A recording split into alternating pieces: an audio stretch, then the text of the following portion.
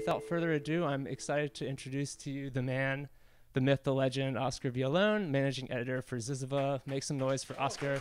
He'll be your MC. Thank you. Thank you all for coming out. We have 5 folks who are in the new issue, this issue 123, what we call the poetry issue, reading tonight. All of them wonderful writers and authors in their own right. And in fact, I'm pretty sure their books are probably here once they move all those stacks and everything around here tonight. Yeah, absolutely. So if you don't get an issue tonight or don't want to get a copy of the lovely 123, get one of their books. I think they'd be okay with that. They'd be totally fine. And if you corner them, they'll make them sign it. And that's the because you're not going to get them one-on-one like this. You see what I'm saying? Otherwise, it's 30 people ahead of you tonight, maybe 2. So that's not bad. Okay. And one more thing too before I introduce our first reader. This is also kind of nice for us too. It's the first time we've gone out since we won this Whiting Literary Magazine prize. Yeah. Yeah, that's a big thing, man. And I was telling folks a little bit earlier that, they kind of call you a little bit ahead of time. They give you a phone call. They're going to let you know, like, hey, don't tell anyone. But here's the thing. When they send us an email saying, oh, we need to talk to you, I emailed Laura, said, I think we screwed up the application. Like, I'm pretty sure we screwed up the application. It's like, well, what do you think it was? Like, I don't know. It's probably maybe we didn't do something right with one of the spreadsheets or something. Well, let's just see what they say. And then, maybe hopefully you can make it right. And maybe we'll get, who knows? Probably won't help, but let's just get this fixed and then let's see what they say. So that was a complete surprise when they say, oh no, actually you're going to get this. Yeah, but that tells you we're our headspace. We flinch a lot now. We flinch a lot. All right. For our first reader tonight is Colin Winnette. Colin is the author of Revelation, Animal Collection, Fondly, Coyote, Hate Stay, and The Job of the Wasp, which was an American Booksellers Association Indie Next Pick. His novel Users is forthcoming from Soft Skull Press, which I believe has published all the other ones. Am I correct? Just the last one in February 2023. Well, what other February would it be? Would you please give a warm welcome to Colin Winnette? Thank you, Oscar. Okay. I was going to tested negative just a minute ago. All right. I'm clean. I have a brief window of non-infectiousness. And I was going to wear it, but then I made the very ill-advised decision to put a blanket shirt on before I came in here. So I'm just like broiling. But yeah, congratulations so much on the Whiting Award. It's such an honor to get to celebrate with y'all. And my first appearance in Zyzzyva, which I'm very happy about. And here at the Booksmith, which was my first job when I moved to San Francisco. So that's very special to be here. I will kick off the poetry issues reading with a piece of fiction. This is an excerpt from the story called Ornament. And there is an enormous spoiler in the section I'm going to read. So spoiler alert, I guess. Chris's mother died in a hidden second. It was like a skip in a record. How do we end up here? And soon Chris and her friend from before were drinking another bottle of rosé, and her friend was saying how strange it all was. She just couldn't believe it. Just like that, saying, it's hard to live, and even harder to live on. And Chris loved her friend. She truly did, but their conversation was making her feel nauseous. She felt like the sidewalk was tipping away from her, though she'd only had 2 large glasses, so she kissed her friend and said she needed to leave, to walk, to think about her mother, who had always been so difficult to live with and so overwhelmingly tender and loving that Chris had grown up never knowing exactly how she was supposed to feel, knowing only that love came at a price and wasn't easy and was always uncomfortable and was never exactly what you wanted, never perfect, but was always there, always available to you if you were willing to accept it, to run out and meet it. And she was willing, because more than there, love could be deeply satisfying in a way few things ever were, all anyone could ever really ask for from life, the reason, in fact, to live, the connection that granted a sense of purpose to whatever horrible things were going on in your life. And Chris could still feel the stink of her mother's home clinging to her clothes, her arms and legs, under her fingernails, though she'd bathed and pruned and bathed. So she kept walking, looking for different ways to smell for so long that she'd completely lost any sense of where she was when she finally texted Jim, who had stopped texting her 2 weeks ago, but who responded almost immediately. And she told him she was sorry, but she had an excuse, and would he meet her somewhere right now or as soon as he wanted. And he proposed the karaoke bar where they met, and she called a car, and soon Jim was telling her jokes and ordering drinks, and Chris blurted out that her mom had died. Let's just get that out of the way. And Jim was very sad for her, and he asked her several questions about her mom until Chris couldn't stand it any longer and asked him to sing with her. So they sang a duet and tried to ham it up. So you had a little trouble in town. Now you're keeping some demons down. But Chris started crying instead of singing, stop dragging my heart around. And Jim signaled for the bartender to skip the song and walk Chris to the bar and tried to talk to her, but Chris had turned mean, and something in her wanted to pinch his neck until his throat collapsed like the hollow Christmas ornament in the shape of a small present she'd crushed in her hand for no reason, just because she'd become overwhelmed one night while looking at it and had taken it off the tree and closed her hand around it, which her mother had discovered under a wad of paper towels in the trash can, at which point her mother had started crying because the ornament was from a small set of cheap garbage ornaments her own mother, Chris's grandmother, had left her, or had left in the trailer where she died, where Chris's mother had found it and had become overwhelmed with memories of being a little girl and hanging these cardboard fragile pieces of thin, crappy cardboard crap on a fake plastic Christmas tree when she was only a child, only a little girl, which wasn't a particularly good time in her life or a particularly good memory, but was one of many memories Chris's mother carried around with her and brought out all the time like someone with a box of old audio equipment they're hoping that will someday somehow be useful to someone. And her mother had cried with such intensity upon finding the crushed ornament under all those paper towels, but then had only asked Chris what had happened, had only wanted to know the story or if there was a story, and Chris had told her mother she had no idea what had happened, at which point her mother realized exactly what had happened and saw 100% and completely through Chris's lie. But instead of saying anything about it, she had only tugged at the edges of the hollow Christmas ornament, trying to coax it back into a box-like shape before hanging the lopsided cheap thing back on the Christmas tree toward the middle of a hidden branch where you really had to look to see it, which was her mother's own unique brand of kindness, hanging it in a hidden place but still hanging it. And the two of them had never spoken of it again, never mentioned it. And Chris had never said anything close to I'm sorry, though she felt very sorry and she absolutely knew she had seen it in her mother's eyes, that her mother knew the truth and had only wanted to talk with her daughter about it, not even to understand it, just to have it verified and discussed and autopsied like they did with every other feeling they ever had late into the night, crying and talking about when her mom's mom had locked her in her bedroom for 36 hours so she wouldn't go completely insane, or when Chris thought she was pregnant but it had only been ovarian cysts she then had to have surgically removed, as well as all the much smaller and much less important things they'd held up and worried over, all those endless conversations like one long conversation with increasingly fraught timeouts, which Chris had come to enjoy in their own right and to even feel grateful for at certain times in her life, but which, way back then when she was 12 years old and had crushed her mother's ornament for no discernible reason, she had wanted only to avoid and to never repeat again, to never experience anything like those conversations ever again, especially then when the only point would be to lay the obliteration of that ornament out between them so they could identify whatever dark, destructive, hateful impulse had led Chris to crush her mother's shitty, cheap cardboard ornament in her bare hand like a shitty, idiot teenager. And so she said less and less to Jim, as Jim said more and more. And soon he was checking his phone and talking about how late it was and what was she doing after this. And maybe she wanted to come over. And when she said she didn't know and tried to leave it at that, he'd set his hands not even on her knee, but aggressively high, almost to her hip, exactly where her phone would have been if she'd kept it in her pocket like she used to do before she started to feel old, and like she needed clean seam lines and a smoother, tighter look to her jeans, like she couldn't even just be anymore, couldn't look casual anymore because casual for her had become monstrous, and good meant made up, done up, worked on.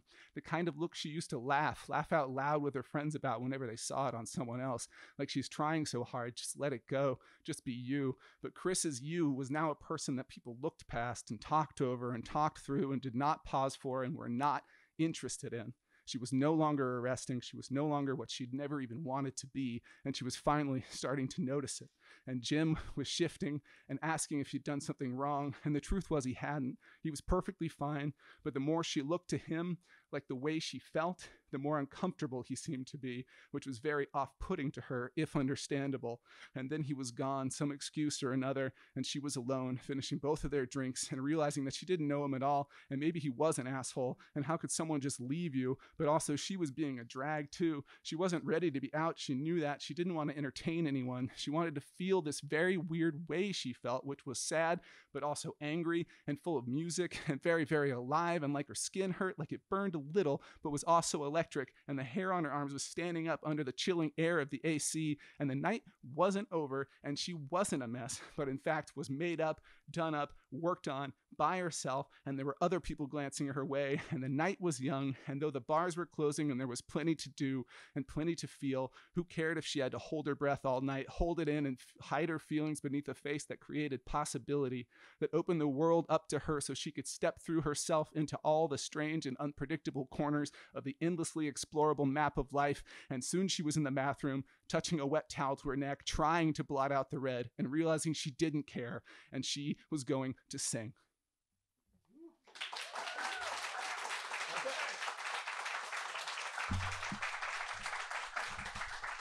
All right, Colin. Very nice, sir. Do you need water? Yes, a towel. Give that man, rub down his shoulders a little bit. Well, thank you, Colin. Thank you so much. Yes, it is actually. It is a poetry issue. So of course we had someone start off with prose. Well, okay. Well, anyway, we'll make up for that right now. Our next reader is a wonderful poet and essayist, Heather Altfeld. Her two books of poetry are Postmortem and The Disappearing Theater. Her work is featured in the 2019 Best American Essays, Orion Magazine, Eon Magazine, Zyzzyva, Narrative, and others.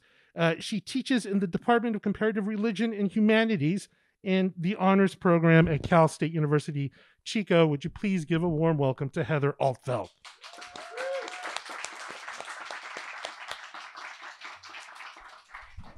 Angle that down a little bit. Just a tad. Thank you.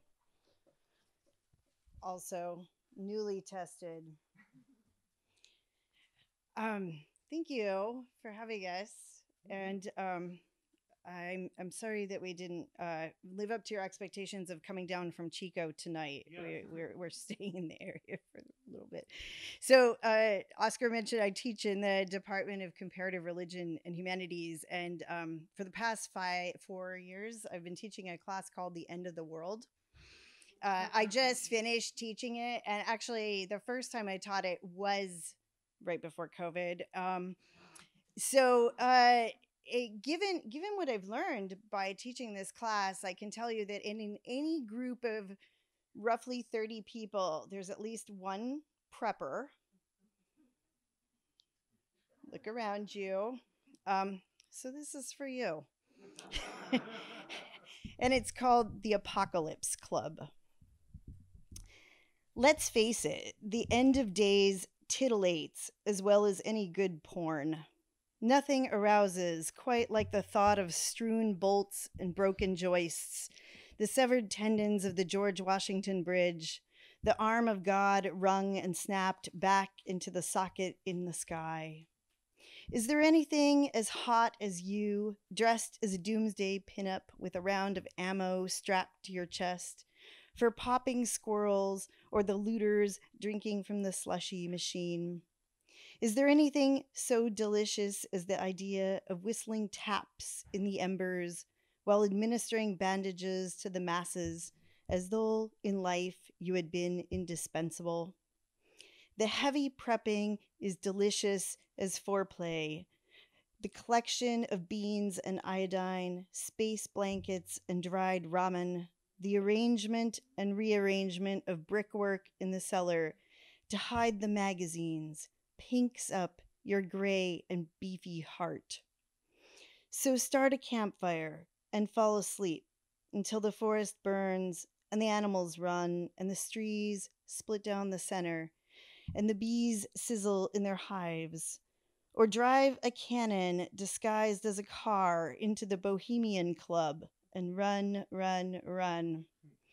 Then bring out the hatchet for chopping wood or splitting the skin of an old horse for jerky. Bring the little mirrors used to start fires or check the sharpening of your lower jaw after weeks of lean bits gnawed for sustenance. Bring the powdered milk and canned sardines and love you buried beneath your house years ago. Because there's nothing like the bait of a good apocalypse to make you feel relevant to the one you loved, the one who left and did not call or write all those long years, the one who will return, crawling with her apologies through the rubble and the ruin to sip at the last of your tinned juice. Your first crush was the one you had on the whole world, its trilobites and its rose quartz, the pewter soldiers who seemed to sprout from the mud.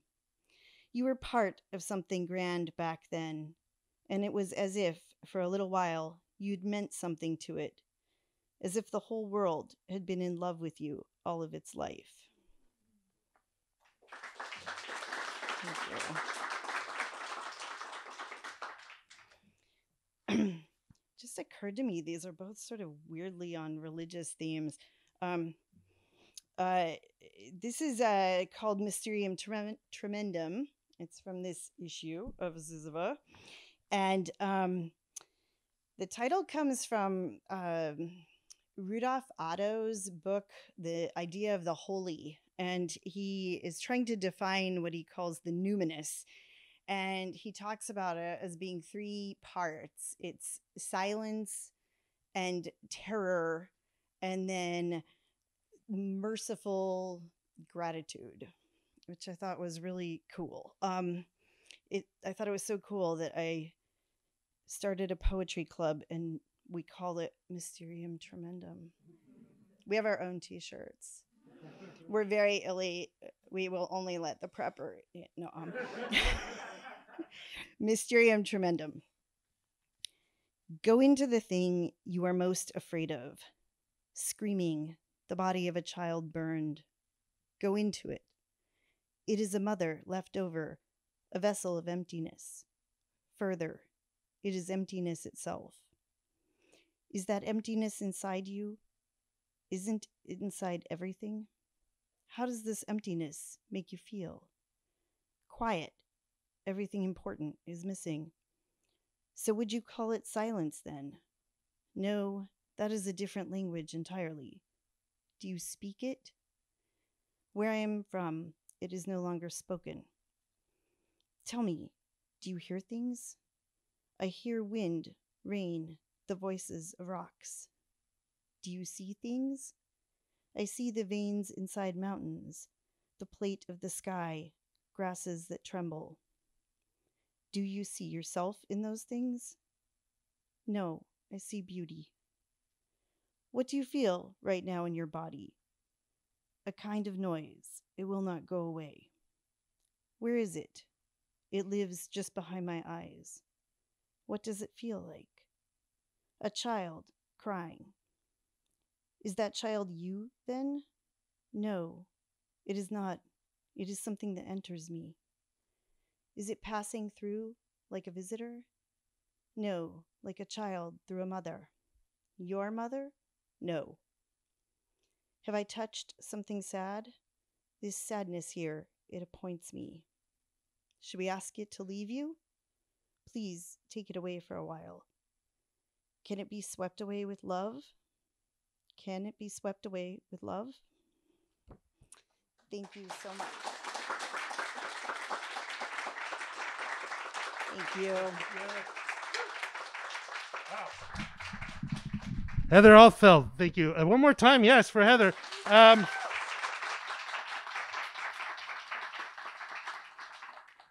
For the record, I am not a prepper. But if I was a prepper, I'm certainly not going to tell any of you.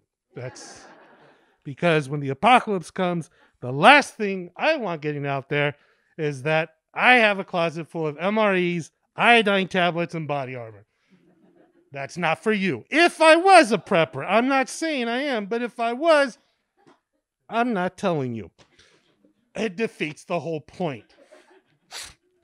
Let's go back to a little bit more prose. Our next reader is Ingrid Rojas Contreras. Yes, her first. Yeah, please give it. Her first novel was Fruit of the Drunken Tree, which was the silver medal winner in first fiction from the California Book Awards and a New York Times Editor's Choice. Her memoir, which just came out, is The Man Who Could Move Clouds. And she was recently named, is this correct? Visiting Professor of Fiction. Is that right, Ingrid? Yes. Yes, at MFA at the MFA at the University of San Francisco.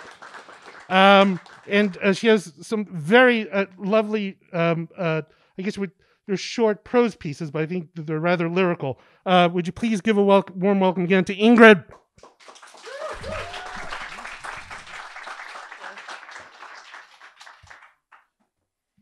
Hello, everyone. I also just want to point out that this is issue 123, which numerologically, it just feels like you should get it. That's what it feels like. So I write these shorts, and whenever I'm writing, I have a day of writing.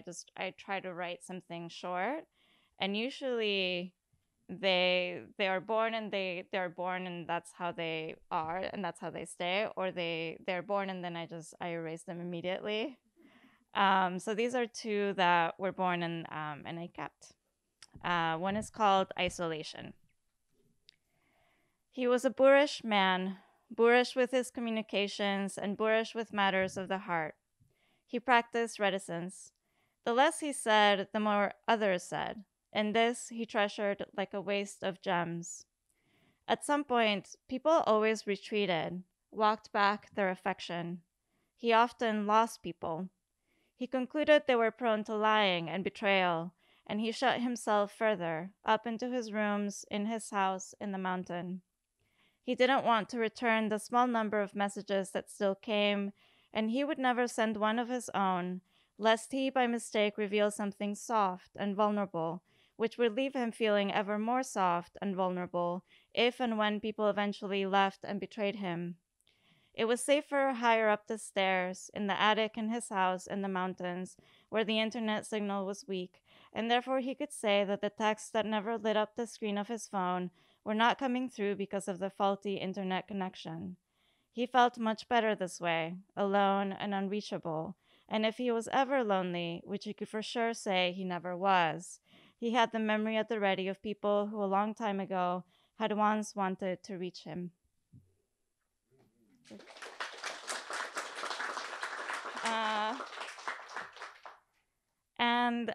This other one is called Husbands. At the bridge, Nate shoved me toward the abyss as a joke, then quickly grabbed me and pulled me back. He had laughed about it, hard, slapping his knee. "Your face," he had said, then cackled again. I never understood what had been so funny. I didn't get which part was the setup and which the joke. Was the ha-ha part him pushing me or him pulling me back? I once heard that the person most likely to kill you was your husband. I actually heard it first from myself, as I told my friend Viviana, who was also married and whom I had wanted to protect by entrusting her with this information. I also told Viviana, we can't trust men, and sometimes I have to get out of the house. I am sure Nate is going to kill me. Nate was the most mild-mannered man, and still I could see the possibility. All men lived with a pile of aggressions not acted upon, but one day they would. Viviana and I loved our men less because of their imminent violence. We lit our cigarettes and drank back beers at the corner bar, equidistant from our apartments in the Castro, away from the men, who, knowing they'd been excluded, got together at Viviana's to play board games. How boring, we said, making fun. One day they're playing board games, the next they kill you. Viviana and I enjoyed each other and hated our husbands. Though in a few months, Viviana will betray our understanding and she will get pregnant. And then she'll change her whole tune. Not only will she trust her husband, but call him her protector and provider. And it's like she's been abducted and brainwashed. I won't know who she is anymore. But for now, as we are together in the dark of night, we laugh, clink our beers, yell salud, We've survived our men once more. Thank you.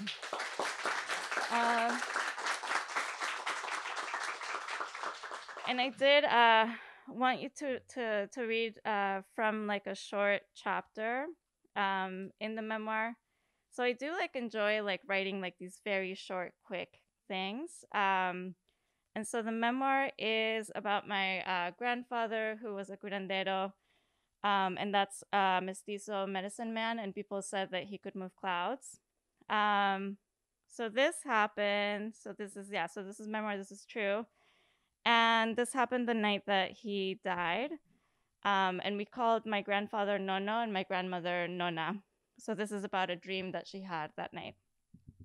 Mud. In dreams, Nono appeared to Nona and made love to her in her bed.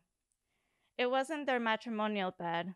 That one she'd taken many decades ago to the witch who had split up Nono and his new love. Nona had wanted the witch to help bring Nono back.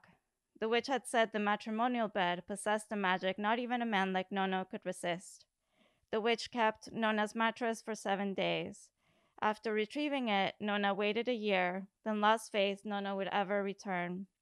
She waited for night, then dragged the mattress up into the wild jungle, alone in her nightdress, as far as body and rage allowed.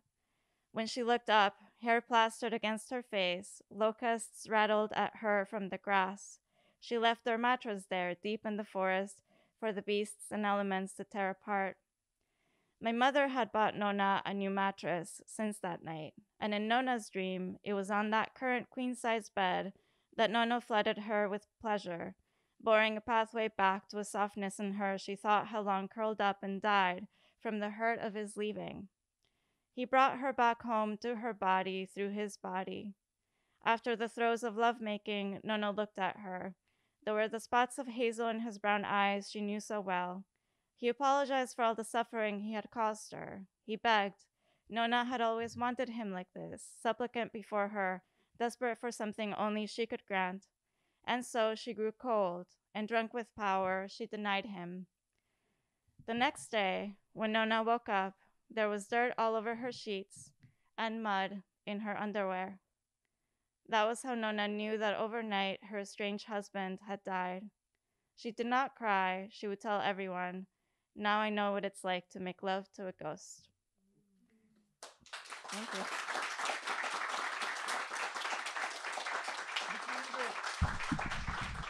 Ingrid Rojas Contreras, thank you. All right, this is the portion of the evening where you just go full on poetry. So if you're not okay with that, you should leave now. Our next reader, our penultimate reader, is Troy Jollimore. Troy, where are you? Well, I can't see. Oh, thank you. There you are, sir. Yes. Troy Jollimore, its poetry's collections include Earthly Delights, Syllabus of Errors, and Tom Thompson in Purgatory, which won the National Book Critics Circle Award. His poems have appeared in the New Yorker, McSweeney's Poetry, Zyzzyva, among other publications. And he is currently a professor in the philosophy department at California State University at Chico. But they did not drive down from Chico. They came from Marin. Would you please give a warm welcome to Troy Jollimore?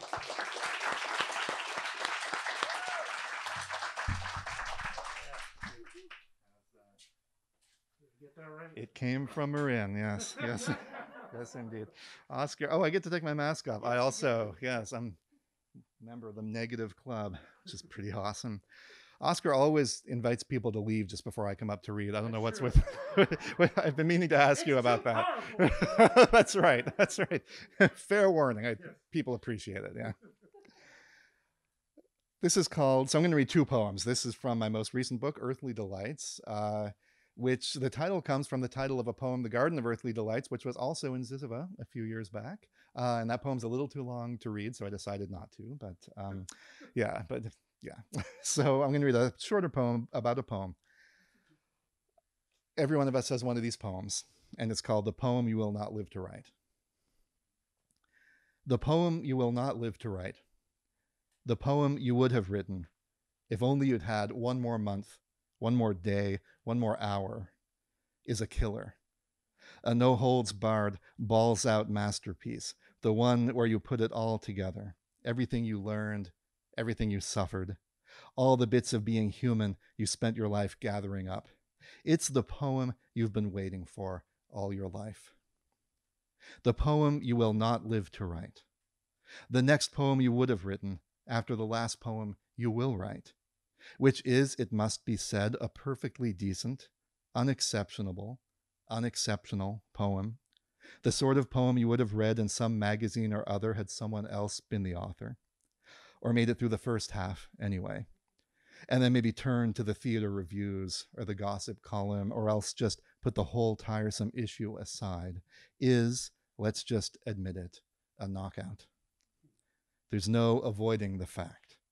The poem you will not live to write is the one that would make the grocer's daughter come back to you. It's the poem you'd wear like a pair of expensive stolen shoes to a wedding you weren't invited to. It's the one that waits for you in the dark, unseen in the underbrush, just outside the campfire zone of protected light, with nothing but an uninhibited, passionate kiss and your death on its mind.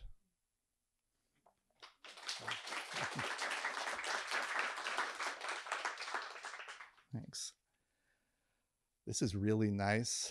I want to say, just people and books in a room, physically present. I've missed this. I'm sure all of you have missed this. I see old friends. I see Doug back there. Hey, Doug, how you doing? It's great to see you. This is so nice. I love it. I'm so glad we get to do this again. So this is the poem that I have in this very cool recent edition of this prize-winning journal. Well done, folks. That's awesome. And it's sort of a poem. I don't know. To some degree, it's my attempt to describe what it's like to be around right now. I guess that to some degree, maybe every poem does that, but maybe more so with this one. It's called Closure.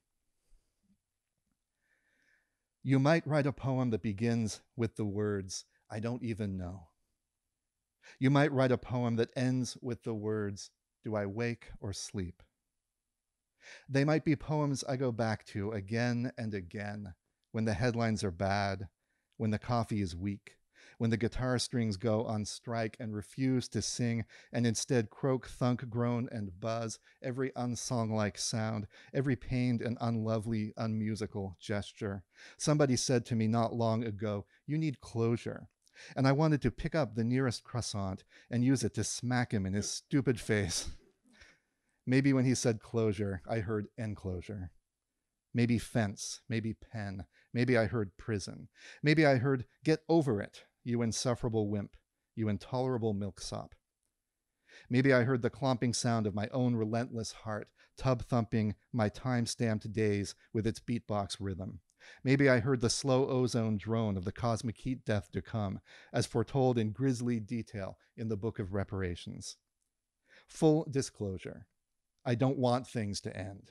And I have no desire at all to make peace with the fact that they do, that we end, you and I, and whatever we love, our lovers, our friends, those apricots and the tree that produced them, Keats's odes, even that croissant, which in the end I did not weaponize, but sat calmly and ate with a cup of house blend, with a little room, please, and enjoyed all of it, the whole show. It's finite, it's mortal, it all is. I know this, I get it. I realize that we are all bound for the gallows. Just don't ask that I approve. Just don't ask me, as Joseph Cotton says in The Third Man, to tie the rope. Fuck closure. Fuck calm acceptance. Fuck everything that resolves. There were lots of apricots this year, though not as many as the year before, and there will be fewer next year. Was it Samuel Beckett who said, when asked how he was, oh, the usual, worse than yesterday, better than tomorrow? I could Google it. I won't. If I do return again and again to those poems, it might be because I used to think I could see another world, just a glimpse of one from my bedroom window, which was, after all, quite high up. As it turned out, I was wrong. As for this world, it's a vale of tears, is the word on the street. A vale where nothing avails.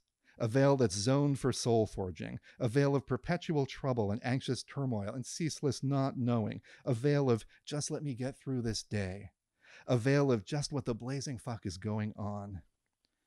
But you should have seen the harvest we reaped 10 years ago, the tree sagging under its weight. You should have tasted the fruit. You should have heard the birdsong run rampant. Why didn't you? Oh, fled is that music, that's right. Somewhere some distance beyond this little enclosure, whose wooden fence I designed and constructed myself. You should have known me back then. Anyway, it appears our order has arrived. Do we slake or weep? Oh, thanks so much. All right, Troy Jollimore.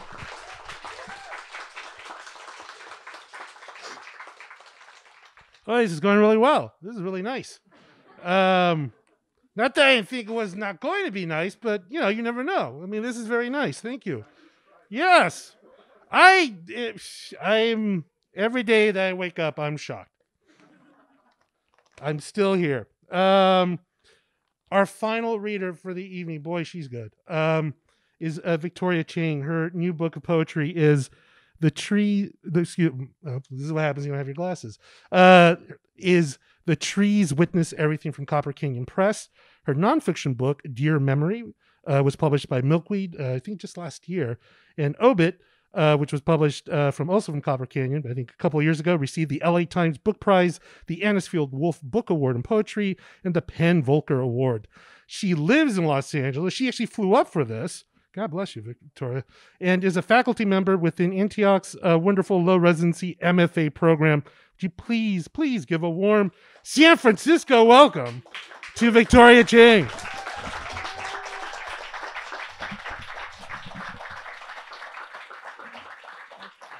Thanks so much. I'm going to leave this on. Can you hear me okay?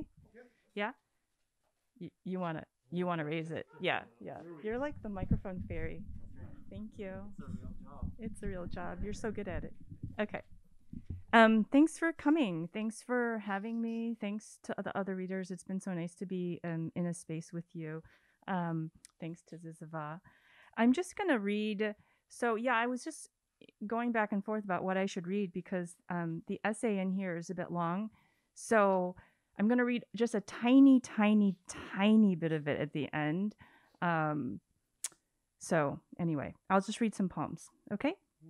So I will read a poem from my book Obit, and they're shaped. Some of the poems there are shaped like little obituaries. And my mother passed away in 2015 of pulmonary fibrosis. It's when your lungs harden and you suffocate to death.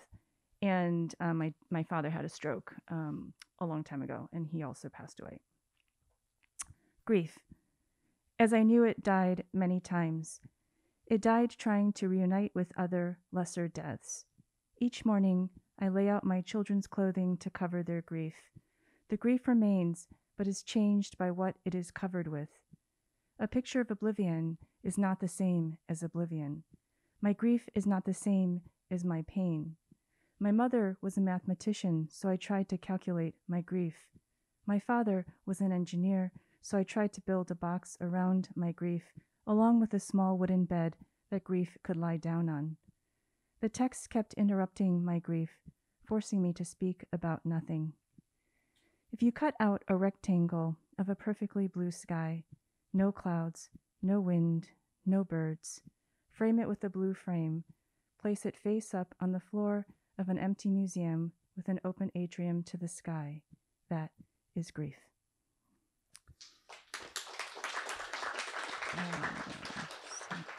So I'll read a few tiny poems. These are like little miniature poems that vary in length between like 3 lines and 5 lines, 7 lines. They're all syllabics. And they also actually use W.S. Merwin's poem titles as my own titles. Why, you ask? I was just trying to figure out how to get my own self out of my own way after writing a book like Obit. And so these are really poems about nothing. Well, they're actually mostly just poems in conversation with, I think, Merwin. So I'll just read a few of them. They're really short. Far along in the story, once I sat in rain, opened my mouth to the sky. I yearned to be changed. but each drop was a small knife. At first I fainted, but when I woke up, all the ticking had gone, and all the centuries were won. My choices no longer hurt. Losing a language. We were born with a large door on our backs. When will we know if it opens? Let's see. Still morning. No mornings are still. The newly dead move the most. They force flowers to dilate. The gods. The fact that leaves can't be put back on trees makes me think that you do not exist. Provision. The field remembers the wet boots marching on it. The sky has scars from birds. The body knows the square root of desire, the cold nights of bandaging the great fires. The lovers.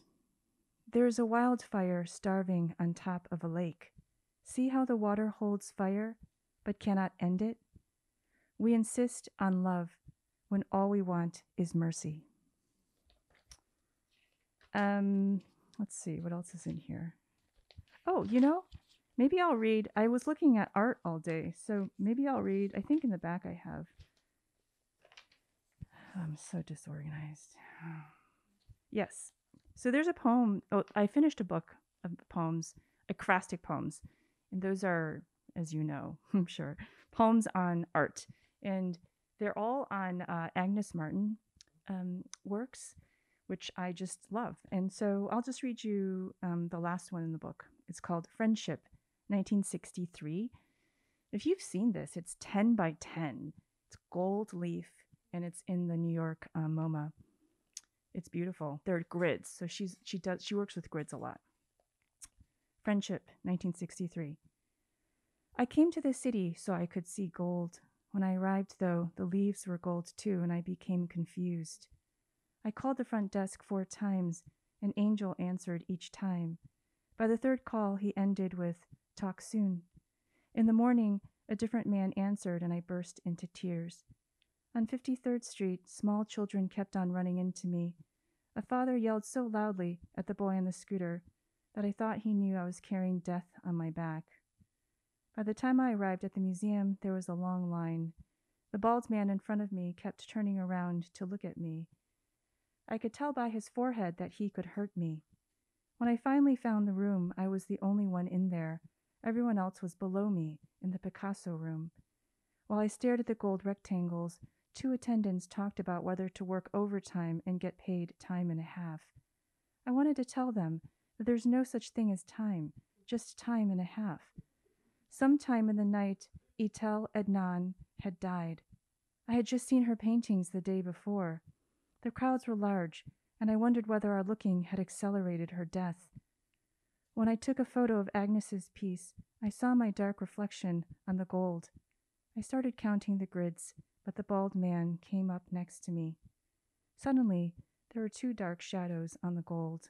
I asked him to step away, but when he said no, it was Agnes's voice. Oh, yeah, you don't have to clap. Thank you. Okay, so I'll just read a really tiny piece of this essay because it's just so hard to excerpt. I became obsessed with joy poems and trying to figure out what they were because I don't write them. And so I just wrote this essay about it, and Oscar and both of you, Laura, helped me so much in terms of editing it. So I'm really just going to read the first paragraph, if that's okay, because you can buy it and read the rest of it. Okay, so, and I learned a lot in the process of writing about this, and you'll have to read the essay to figure out what I learned. It's called The Belief in Angels in the 21st Century, Joy in Poetry. And there are 2 epigraphs, which I'm not going to read. Is joy compatible with poetry? How does joy manifest in poetry? As a writer who writes lately, at least, mostly into sadness and grief, I've become curious about the idea of joy and joy in art, because I like to think about not only the things I'm inclined toward, but also the things I lean away from. Yet in a time of war, a global pandemic, racial injustices, and countless other suffering, I began to wonder whether poetry, specifically joy poetry, could serve an important purpose. But first I had to figure out what joy was and determine what a poem of joy was. The concept of joy is tangled with happiness, grace, wonder, delight, gratitude, and even ecstasy. In William Butler Yeats's poem Meditations in a Time of Civil War, he uses a phrase, abstract joy, which seems to capture the difficulties of pinning joy down. Joy is often associated with religion and spirituality on the one hand, while paintings such as The Swing or The Kiss capture a physical experience of joy. And of course, there's Matisse's famous painting, La Danse, where 5 figures are holding hands while dancing in a circle. The figures are painted in a vibrant red against a sharp green background and a dark blue sky.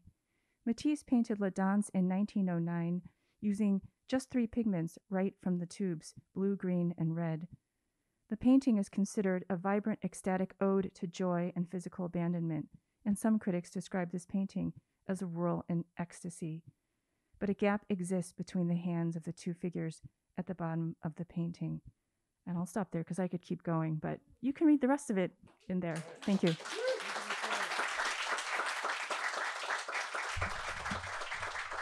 Victoria Chang, thank you so much. Well, that's it. And first, I just want to thank again all of our readers tonight: Victoria, Ingrid, Troy, Heather, and Colin. Thank you all so much for coming out tonight and for doing this. And I also want to say again, if you don't happen to have a copy, we have plenty of copies tonight. They're selling them up front. You could buy one. And if you already have a copy, please go home with the book. It's a win-win. You'll be happy. Everyone here will be happy. And lastly, though, regarding the Whiting Literary Magazine prize, I think we told this to the Chronicle. I don't know if they put it in the actual article, but it really is a sort of like a team effort. In other words, it's not imperative to get these things. It's very nice to get outside validation.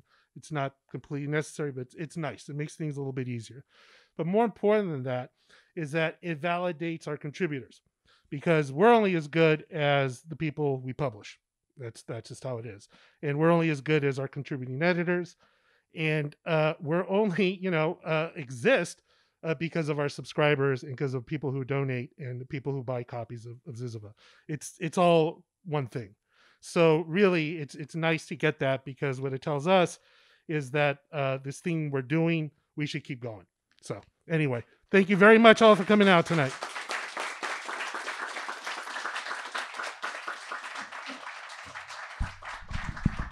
Thank you, Oscar, and thank you, everyone who read. And gosh, thank you all for staying seated. This is exciting. I'm not gonna perform or anything. I just, I just want to say that if you got a ticket tonight that you paid for, be sure to redeem your little raffle ticket at the register for anything in the store. It's only good for tonight, so use it or lose it, baby. And that's it. Actually, all the books that are in the store are for sale, so you could get any of them. But if you want any of the authors who read, we have their books at the register so that you can go straight to them. And there are copies of Zyzzyva there also. So one-stop shopping, you guys.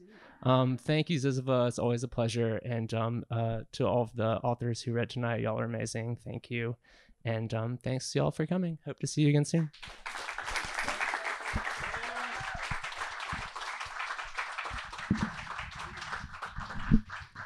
And now for the open mic portion. I'm just kidding.